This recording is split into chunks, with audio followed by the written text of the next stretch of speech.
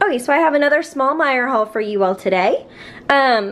This and my haul last week, this will make my whole month's worth of groceries. I just had to do it in 2 separate trips. So I got a gallon of milk, 2 pans of brownies, a thing of tub butter because I did not like the Kerrygold olive oil, some Skin Astringent, some Tresemme Moisture Rich Conditioner, sour cream, or cheddar and sour cream ruffles, some flour because I was completely out, some no yolk egg noodles, stick butter, which I was not out. I like to have butter on hand. I don't like to run out.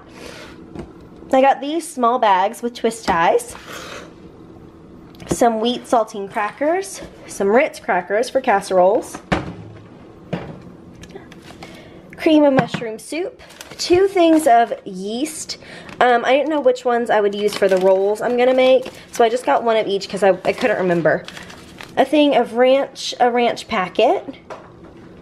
If it'll focus. There we go. Some chocolate chips. A thing of tuna for tuna casserole.